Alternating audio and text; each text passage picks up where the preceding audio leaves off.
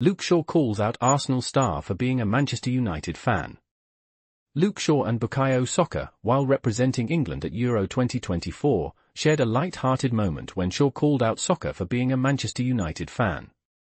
This came after Saka, the Arsenal forward, scored a decisive equaliser during the quarter-final clash against Switzerland and later succeeded in a penalty shootout, helping England reach the semi-finals.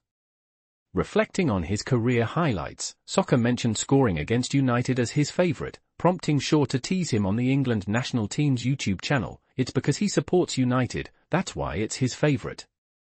Look at him, he's trying to do all this lying again." Shaw continued to jest about Saka's alleged support for United, adding, "I'm lying?